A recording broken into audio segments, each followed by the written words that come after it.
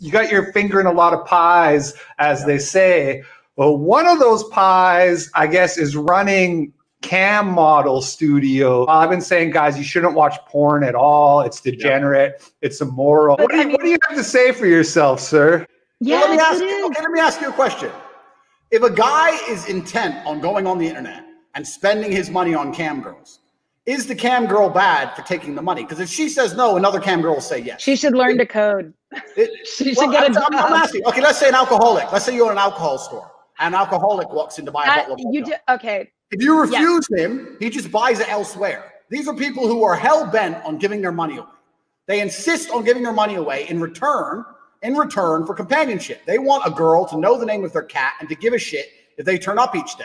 This is much closer to therapy. And I'm telling you now, the cam girl industry has prevented a bunch of incel school shootings. It's prevented a whole ton of suicide. The cam girl industry is keeping a whole bunch of loser men alive. I'm telling you now.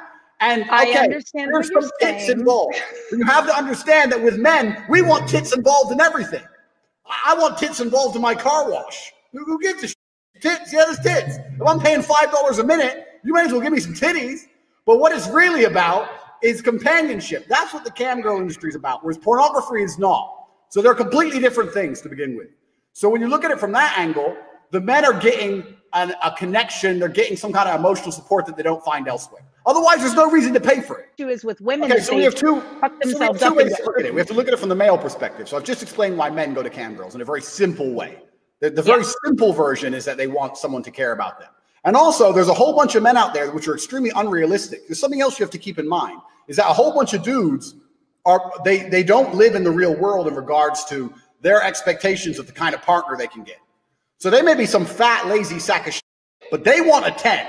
They don't want a 7. They want a 10. And the only way they're going to ever talk to a 10 is on a cam. That's how it is. So you have a whole bunch of guys who are unrealistic as well.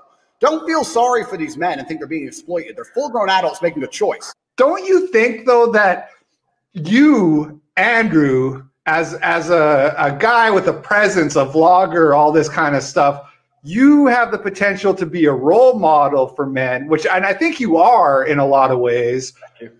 But you're, by telling guys it's that they can go use cam girls as a kind of therapy to feel better about themselves. Do you really think that that's helping them? Do you really think that's what those guys need? I'm telling you why guys are doing it. I'm not advocating. I would never advocate anyone that I'm directly mentoring to go to cam girls. I would advocate for him to get a girl and put her on cam and make a bunch of money.